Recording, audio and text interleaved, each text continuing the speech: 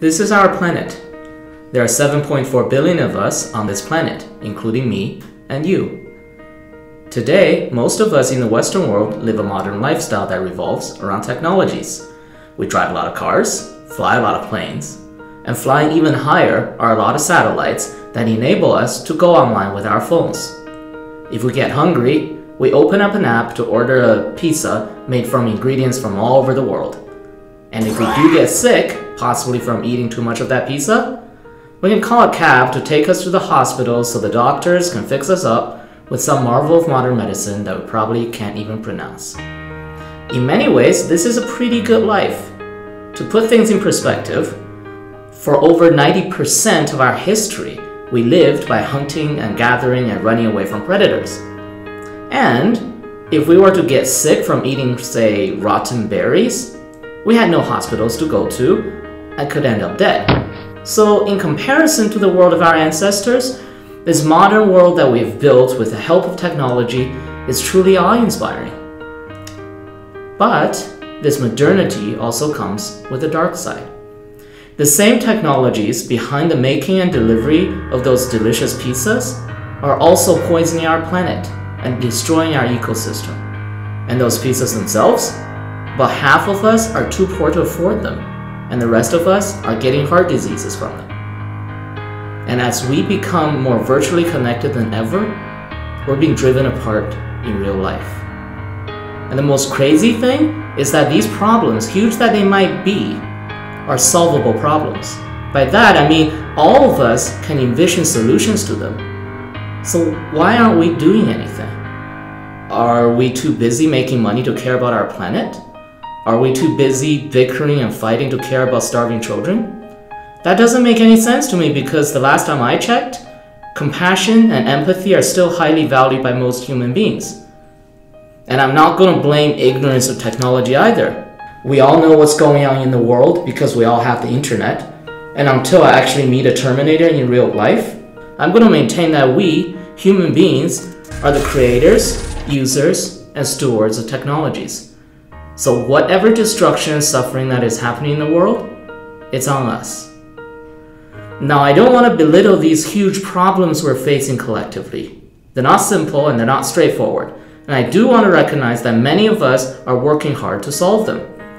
But for every one of us that are engaged in these issues, there are tens or hundreds or more of us that just don't seem to care very much. And this lack of caring, this apathy, lies at the root of our collective inaction.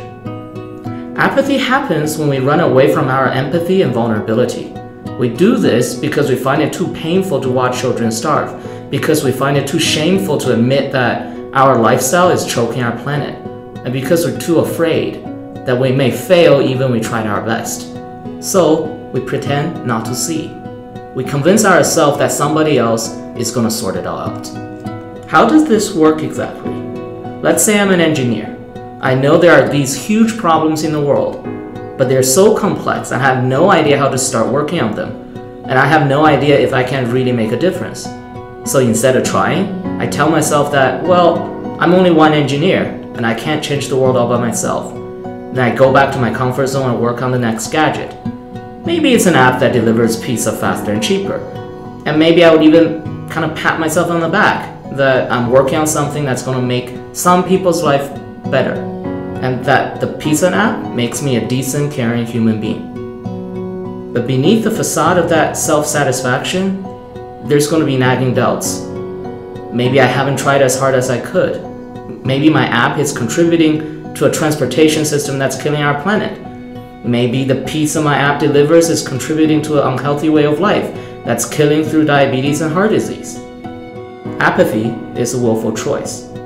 It's an act of cowardice, and the antidote is courage.